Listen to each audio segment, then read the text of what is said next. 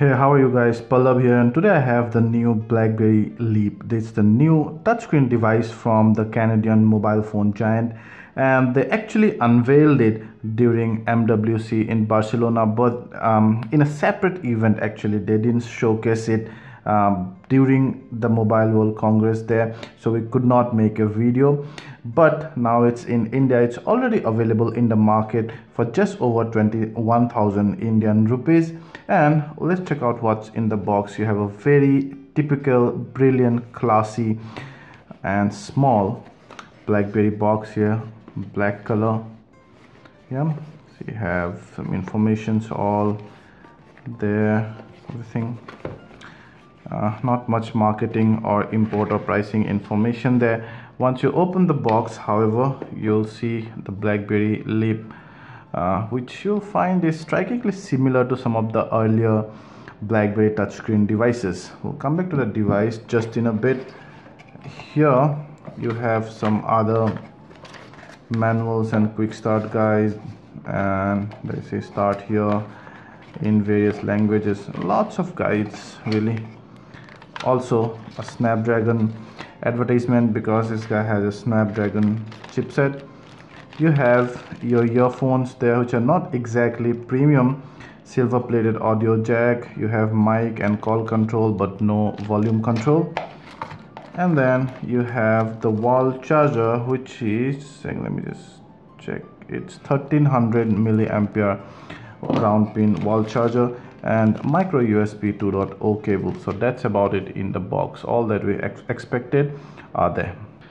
So there you go, that's the brilliant looking Blackberry Leap. Now don't get me wrong, it's all plastic here and glass. Many people do not like plastic devices. However, I actually like the design and build quality and the overall styling of Blackberry. They do not give much emphasis on striking colors or you can say metal or glasses, all those stuff, but because they mainly try to place this device as simplistic, classy and business like, serious in business kind of a device. So the whole look and design concept actually fits in there, and I like it from that point of view. You have a 5-inch screen, HD resolution, and then your 2MP front camera and 8MP autofocus back camera, accompanied by an LED flash, your Blackberry branding there, speaker grill. Below you'd have the shortcut keys. Here you'd have the SIM card and the micro SD card slot. It takes only one SIM.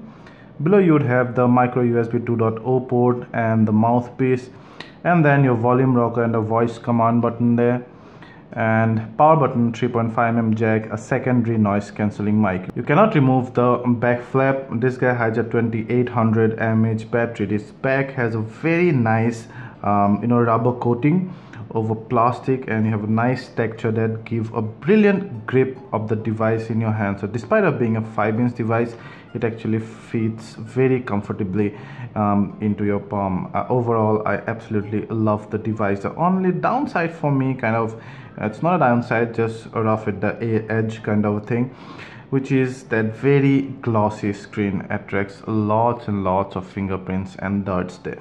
So this guy is powered by a Snapdragon S4 Plus chipset, good enough for the Blackberry 10.3 OS overall, because they really knit the hardware and software very tight, so you won't see much lag. I'm going to give you a tour of the user interface just now. It has 2 GB of RAM and 16 GB of internal storage. Now let's check out the user interface. Now if you've already seen Blackberry OS 10.3, then there's not much to show out here, but for new users, those are the notification panel and this thing, and then once you lock it, you can also make the phone go sleep, and then you can set a wake up alarm. You can also tap it here just to see all the notifications just from there.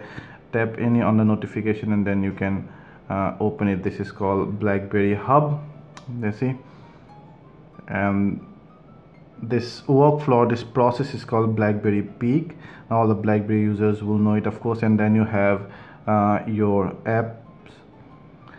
So there are, well, some third-party apps like Facebook, Twitter, LinkedIn, Foursquare, but they see only the most used one. They do not have unnecessary apps like, you know, your chatting apps and those kind of things. Not those partnerships, but some things that people usually use. Foursquare, I'm not sure how many people use nowadays, but still. So you have Blackberry's in-house apps as well, like BBM and Blackberry World and all. Let's go ahead the settings and then check out the about device. So there you see, that's what you get in the storage, 5.6. let's just check the detail of the storage. So you can see it says 10.11 GB app 620. That, so out of 16 GB, I would suppose that you get roughly over 12.5 GB, which is actually very good. You have lots of notifications, options and all, and then that's how you basically pin your already using apps here, so that you can quickly go ahead and open those. If you want to close any of this, very simple. Let's check out the camera. So where do we have the camera? So there's the 8MP camera there, and I already have the settings on for you. Have the normal and time shift mode, you know, which, you know, the moment you press it, it's actually gonna take 2-3 seconds before to 2-3 seconds after the snap was taken, so that you do not miss the moment in case that has just happened, you know, before or after you press the shutter button. Then your normal mode, burst mode, panorama and all those stuffs.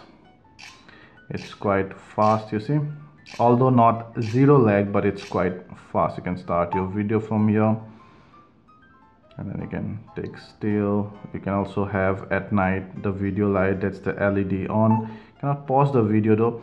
So we've checked the audio and video quality. We're generally not very impressed with the Blackberry cameras. This camera is also not much different from the earlier cameras. The details are there though under enough light, but if you zoom in, you would see noise. And also, well, if you want to print it for a magazine, then probably this camera you know, may not be enough, but personal prints should be okay, and this definitely good for social media uploads. The videos are also crisp with almost no fuzziness. There's slight softness towards the edge. During low light, the details drop drastically.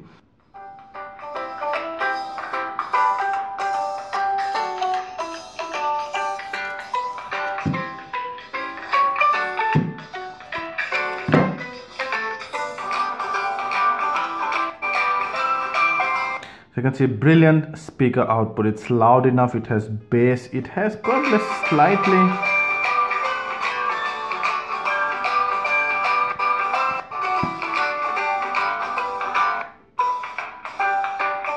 and actually the accurate amount of treble.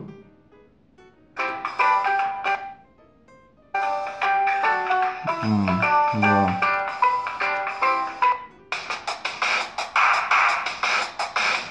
So yeah, but whenever you place this device on the flat surface, the sound kind of gets obstructed. You see? And then we'll check out a video. There you go. And we'll see how the screen is. 5-inch screen, HD resolution, nothing much to talk about. But you can see a decent viewing angle there, but the colors kind of just start to disappear about here. Did you see that? I just was like, what? Again, good surround sound.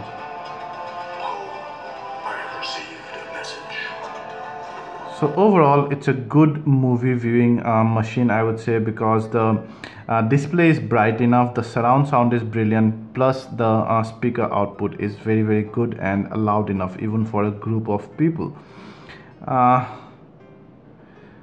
And what else? So you have your dialers, and the usual messaging and other app. So as I told you before, the BlackBerry OS 10.3 almost does not lag at all. I mean, you see how many windows I have open here. We have had a lot more windows open than those, but still our device wasn't lagging. That's a great deal, and that's the beauty of a proprietary OS, because the company really knows what they're doing, and they can actually knit the software and the hardware real close.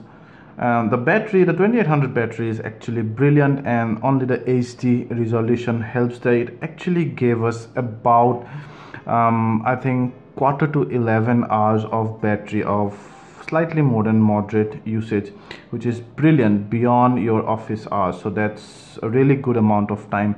So then, should you get the BlackBerry Leap? Well, first thing first, this is not a radically different device than the ones before. I'm not talking about Passport or Q10, but it's like it's not like the Z10 or the Z30, which is not necessarily a bad thing, because you should not change something that's actually working for you. And these touchscreen devices actually are increasing the overall revenue of BlackBerry. That's a good thing.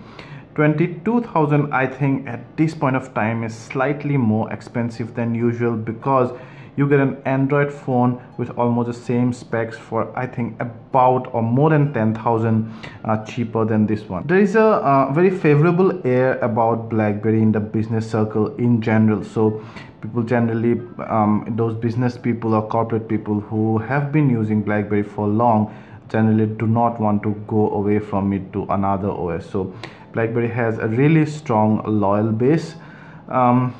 But apart from that, if you're open to any OS, let's say even Android or iOS, you don't get an iOS at this price point. Maybe the cheaper one, 5C or something. I would not recommend buying those. But if you're open to the OS, either Android or BlackBerry, you can get a much better device, a much better spec sheet or camera in an Android device at this price point. But you might not get the lag-free, very smooth, fluidic user interface. You might not get the brilliant back and the overall form factor and design here. So that's something to take a note of. If you like this video, please hit the like button, ask anything related to the BlackBerry Leap, and we'll try to answer them all in the comments. And please subscribe to our channel and share this video to share the love. Thank you.